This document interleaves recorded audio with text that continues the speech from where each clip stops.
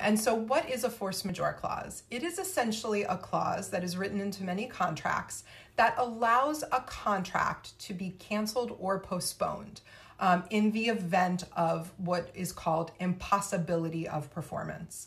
And so impossibility of performance is a really high standard, and usually the clause will somehow define what a force majeure event is. So you're probably hearing terms like acts of God, or you're probably hearing national emergencies, strikes, riots, things that literally make it impossible for people to perform their obligations under a contract.